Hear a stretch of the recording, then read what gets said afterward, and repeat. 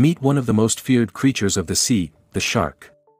But beyond their reputation, these magnificent animals play a critical role in the health and balance of our oceans. Sharks are apex predators, meaning they are at the top of the food chain.